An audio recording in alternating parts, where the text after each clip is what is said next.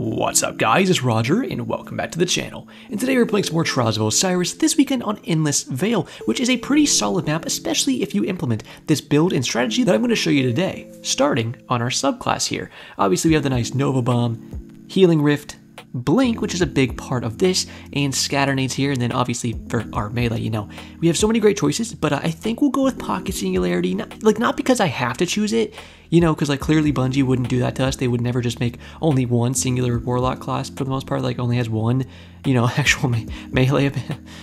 Anyways, over here on the aspects, we have on Feed the Void for some Devour procs, and we have Child of the Old Gods, or as we call him on my channel, Clarence. Clarence is my son from the Void. You spawn your Rift down. This little guy's gonna go out, lock down some area, do some damage, weaken targets, a lot of good stuff for us. Now, in this build, the things I want to talk about for our strategy, I want to keep in mind for you. When we talk about the strategy, I'm going to talk about that more when we get to the gameplay breakdown, but there's some big parts that I need to keep in mind for you of what the actual strategy is. A few of those components are the Blink and these Scatter Grenades. There's a few more big components, we'll get to those very soon, but let's finish off talking about the subclass first. First of all, we have Fragment here, Echo of Dilation, which is my favorite echo in the entire game. This says while you're crouched, you sneak faster and gain enhanced radar resolution. Obviously some good free base stats there, which we love to see stats for free. You just can't go wrong with that, unless it's like plus 20 to being a stupid boy, in which case don't take that one. But mobility and intellect, yeah, we'll take that every day of the week. On top of that, the in-tuned radar helping us pick apart exactly where our enemies are helps us know where to aggress upon them or fight them from a distance. After that, we have Echo of Persistence. This is going to give you an extra 5 seconds to your initial proc of your Devour, so it goes from 10 seconds to 15 seconds, as well as any overshields or invis your teammates might give you will be longer duration. Third, over here we have Echo of Expulsion, which when you do get an ability kill will proc a secondary explosion, so if enemies are actually really holding hands, this can take them out pretty easily. And last but not least, we have Echo of Vigilance, so when you do defeat an enemy while your shields are depleted, you get a full Void Overshield. You can then use that Void Overshield to actually aggress upon your enemies or use it for extra health so you can fall back. Next up, we have the Round Robin Hand Cannon. Now, you can use a different 120 if you want to, but I think 120s play very well on this map, especially with the way we're going to be using it today. I like to peek down mid, challenge the snipers and whatnot with our Scatter Grenades, getting there very quickly because of our Blink. We'll talk about that more in a second, but a good combo with your Scatter Nades just to get the extra little tick of damage out there in case your nades don't one-shot them. A Round Robin, a 120 hand cannon just in general, is really perfect for that. This one also has Kill Clip on it. I don't have one crafted. I don't care enough to grind PvE to get one crafted, so unfortunately I have the terrible combination of Subsistence and Kill Clip. So when I can proc Kill Clip, great, I can 2-tap, but sometimes I get a kill, and if I hit it as a 3-tap, the Subsistence just immediately refills my entire magazine, and then I can't reload and I can't proc Kill Clip. So that's kind of goofy, but still a very solid gun. And on top of that, we want to get aggressive sometimes, and if we want to do that, we're going to be using this Retold Tail shotgun right here. Obviously, it's looking very fresh, but on top of that, I have on 100 range with this thing. I do use smoothbore. That's something you're like, oh, is smoothbore good? Yeah, smoothbore is fine on shotguns nowadays. Sometimes it can be a little goofy, but for the most part, it's fine with the actual organized shotgun sprays we have nowadays. I wouldn't worry about it too much. Next up, accurized rounds, and then quick draw and snapshot, which is my favorite combination of perks on any shotgun in the entire game. But besides that, we also have our armor and mods over here. I'm going to be using Astrocyte Burst, so we have a bunch of buffs to our actual blinks, but the most important thing is extra blink distance, so we can get down to parts of the map faster, so we can actually start aggressing upon the enemies, and I'll show you that when we get to the gameplay. After that, we have pretty regular mods on that I usually run, Strand Unflinching and Targeting here. We have on Firepower, Heavy-Handed, and a Reaver mod. Those are going to let us spawn Orbs of Power. You can pause and read these mods more in depth at any point if you want to, but after we get those Orbs of Power, we can then go ahead and pick them up with our Absolution, our Innervation, or our Orbs of Restoration. These will proc all together and give us a bunch of ability energy.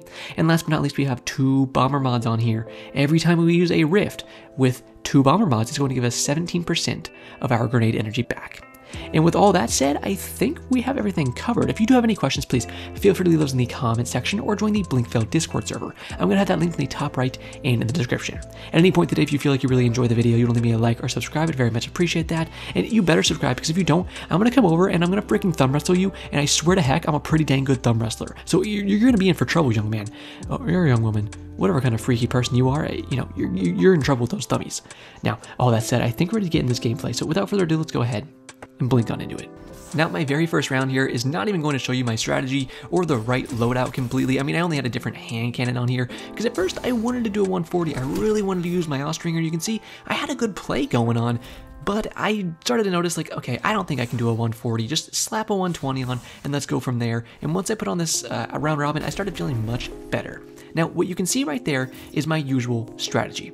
Of course, nowadays we have Dominion Trials, so I need to point that out to you. Look for the flag. If the flag is on Shrine or it's in middle, I recommend you blink straight to mid. If you can do so and throw a scatter nade straight down to the either left or the right side, I would recommend throwing it to the left side, or if you're looking where I'm looking right now, throw it to the right. If you're looking to where I'm looking on this spawn, throw it towards the left for the most part, or you can do right. It depends.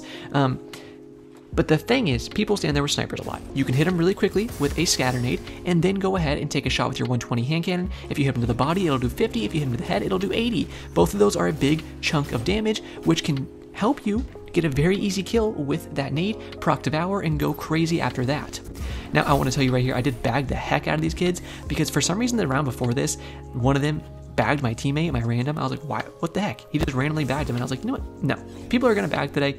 I'm going to put my nuts right back in their face. And we clutched that up right there. You can see I got a beautiful Nova Bomb. So I was like, you know what? I'm getting vengeance for my random teammate. I even went in team chat afterwards. I was like, GG. I had to bag him back for it. And he was like, yo, thank you. And I was like, all right, there we go. Friend acquired. I will say, though, I got a lot less people bagging today than last weekend. Last weekend was super toxic. And so far today, there hasn't been as many toxic people just like randomly bagging and stuff. So I guess that's a start. I will say though, this weekend has been very laggy for me, a bunch of latency, and on top of that, my internet's not the best in the world, so then all that together has made this weekend a living hell so far. I have not enjoyed it. I've barely gotten that many games in a row on any single card that I've done on my Hunter or my Warlock, so overall, it's just been a pain in the butt. And then I get teammates like this. My teammate luck has been fucking putrid this weekend. This guy, this was all randoms. I want to keep that in mind for you. This match right now that you see me in, all randoms, right? 6 random people. You could take 6 kindergartners from their class, shake them up in a little Yahtzee cup, throw them out like the dice they are, and that is the kids in this match right now. Cool. Love it. How does the other team, tell me this right now, how does the other team manage to get 2 Stasis Warlocks, both of which are running Osmiomancy? So that's 4 Cold Snap Grenades coming straight from my nuts, and my nuts shrink in the cold, and I don't want to deal with it. I hate Stasis so much, anybody using it can suck my left one. I'm sick of it. But on top of that, we had a kid on our team who just freaking rage quit. Awesome. Love it. I mean, by all means, if you're in a match that you can't win, go ahead and leave. I don't give a shit. I'll do it too.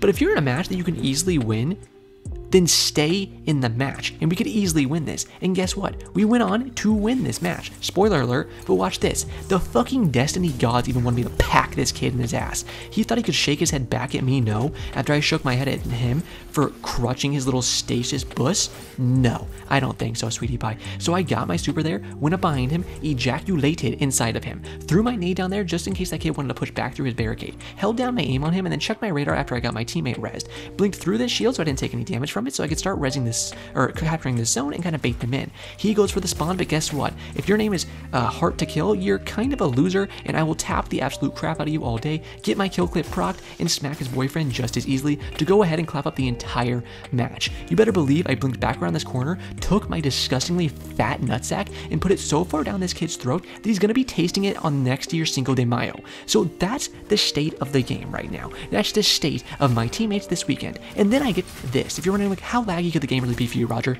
Look at that. Look at that. Either this bro got his fucking mentor to be Sonic the Hedgehog, or he's, you know, lag abusing his little cheekies off. I'm going to go ahead and say option 2, because Sonic the Hedgehog would never mentor some little freak like him without getting at least $1 million in the bag. So, that's been my teammate luck this week, but hey, enough about that. Let's talk about this build and what you've been seeing so far. As you can see, obviously I am doing some aggressive plays sometimes like this, blinking behind my enemies, using my pocket singularity to put them into weird positions, and then taking them out with shotgun shots. But overall, I was being much less aggressive than something like last week when we had, obviously, Anomaly. This is the perfect start that I was telling you about. Blink into mid, take some primary shots while you throw your scatter nade. That's going to secure us a Devour proc. Then we can fly in on the last of them and start taking them out very, very easily and more confidently. This kid just kept running and then he blew himself up anyways, you know, that's D2 baby. But once you have your Devour procced, you gotta remember a few things. You're gonna get energy back to your grenade, which is very good for a build like this. As you can see, I'm coming into like the next round. I already have half my nade, and look at it chunking up. That's how much your nade chunks up just from 100 discipline.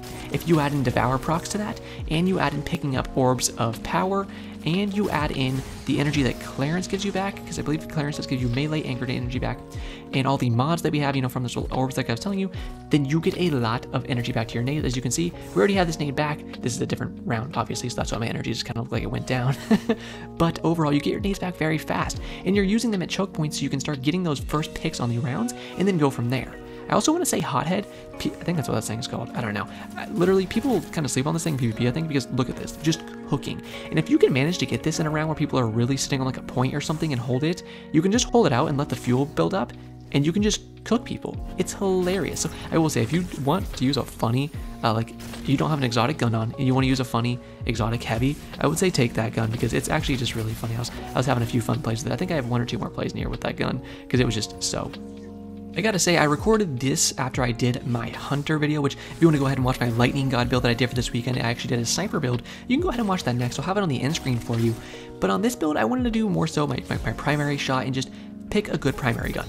This one's super fun because I can use Kill Clip on it. Like I told you in the intro, that can let you 2-tap to the head. Very fun, does around 100 to 101 damage per each tap. So much fun. But I have Subsistence on it too, so sometimes I get a kill and Subsistence reloads my gun, and then I can't even reload it myself manually, which means I can't proc Kill Clip.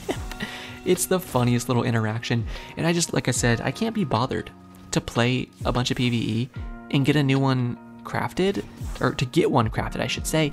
Like, I'm not doing it. I haven't played PvE in forever. I haven't done the weekly missions for this season since like week 2, I want to say. I think I did week 2, but I could even be mistaken about that. Like, I'm really just not doing it this season, guys, and it's because of, you know, what I've told you recently, just why I've taken breaks from the game, and just when I came back, I was like, you know what, the only thing I'm going to do is Trials, and I've stuck to that. The only thing I play in this game nowadays is Trials. There's 2 locations on this map, or on this game, that I go now. The Tower, and Trials of Osiris for the weekend. That's it. If you see me loading in anywhere else, somebody probably hacked my account, because I do not travel anywhere else in this freaking solar system except for the Trials map of that weekend and the Tower, so I can go stare at Rahul and put my finger in his nose. Other than that, that's all I do. That's it. And I'm fine with it for now, because the thing is, I already have so many guns, right? My vault is full of stuff that I like to use, some sleeper stuff that I pull out every now and again, my meta stuff. I don't really need new stuff, but on top of that, there's not new stuff. Bungie's not just going to walk around the corner tomorrow and be like, hey, remember that 6-month season? Yeah, we were just kidding. Tee-hee-hee. Here's 50 new guns. No, we're not getting new guns, guys. We're not getting... So there's nothing for me to grind for really anyways. Like, there's a couple ones in the season that I could get, but guess what? I have 99 engrams for Riven that I can go and craft some stuff with, even without doing the actual seasonal stuff to get, like, the better chances for patterns and stuff. I don't even need to do that. I could just ram the engrams into Riven, you know? I could just ram Riven, like just start ramming her, you know what I mean? And I could get probably all the weapons that I want crafted. Like, I do want the Scalar Potential, I think it's called, is the Pulse Rifle, but other than that, it's like, whatever. No, actually, there's one more, I think. Is it a Fusion or a Trace? I can't think right now, but the point is, it really just doesn't matter. There's not that much new loot to get. What am I chasing? Warlord's Ruin? I did that when it came out with my friends a few times. Guess what? All they gave me was armor. For the 2-3 times that I did it, whatever it was, armor. Okay, screw this. And guess what? I don't even really care about any of the weapons you released in there. They all seem pretty dookie booty to me, and they're nothing that piques my interest. So what do I care? Here's a nice little 2-tap for you guys, by the way, when I re-peek on this kid. I do miss the second shot, but even still, it's a 2-tap, because boom, 100, 101, beautiful stuff right there. And that's kind of what I'm saying. But yeah, overall, it's just like, why would I even waste my time playing other stuff when there's nothing new for it? Oh man, I think people were talking about server the other day. They were kind of like bashing on people. There's like PvE players, I guess, who think that PvP should just like be like completely out of the game, which I'm sure is like a very small subset of people, right? It's just crazy to me, because then they were kind of talking about how it's like, if you're a PvE player and you're in this content drought that we're in, what are you doing? Like, you better go learn to play PvP, or else what are you doing on D2? And I was kind of curious about that too. I didn't really join the conversation when they were talking about it. You should join the server, because we do talk about crazy stuff all the time. Like earlier today, I told them I bet Santa Claus for one. I bet he can clap his fat cheeks, because I mean, he's thick as heck. And I said I bet Toothless the Dragon can get some absolute slobber knocking head, because he has no teeth, right? You know it. So if that's the kind of conversation you would like to be a part of, I would recommend joining the Discord server. But we also talk about D2 sometimes, and kind of when I saw that, I was just like, yeah, I mean, I feel their sentiment, because it's like, seriously, for the PvE players, what are you doing right now? the content's so dry. I'm interested. So if you're mostly a PvE player, tell me how do you spend your time on this game? I would love to know. Good round here, and this match was actually really funny because me and the 2 other teammates, like I said, I had terrible teammate luck. The one teammate on my team, his name was Captain Payne here. He was really cool. You can see our chats right here because this nerd guy was doing literally nothing. I mean, like, literally nothing. I think this was the match that I had like 18 kills at the end of it, and it was just like, I was literally telling him in chat, I was like, I'm sick of this. So he got a good res on me there. I went behind his shield so I could just pick up as much of void overshield as possible and let myself heal before I re-peeked. I was able to re-peek and knock a guy out, and then I quickly reloaded so I could grab kill clip and try to 2-tap somebody else because I knew it was probably on my shoulders to do a 1v3 here. Fortunately for me though, Nerd, for the first time in history, actually did something, and he traded there. So me and my teammate immediately went in chat. We were like, he did it, he did something. But it was just hilarious. Either way, guys, this is the last clip I have for you guys, so I want to say thank you again for watching. If you want to leave me a like or subscribe to really get the engagement on this video up and help me in the YouTube algorithm, I'd very much appreciate that, but I'm going to let this last clip play out, and that is it for me today, so as always, have a great day, Guardians.